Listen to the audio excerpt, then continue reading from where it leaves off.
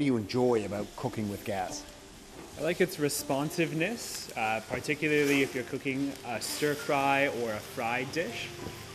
The fire adds a bit of caramelization. It makes that process a bit easier. A number of different dishes where you want a very high intensity heat. I don't think you can quite get that with an induction burner. Would you say you've come to prefer cooking with induction? I think it's a question of getting used to it. But then if you consider the benefits of being more environmentally friendly, it's easier to clean. I think that the benefits outweigh the cons. Induction is very handy, particularly with the kind of technological advances that have been made in the last couple of years. I think maybe for nostalgic reasons, I like the process of cooking with gas, I suppose.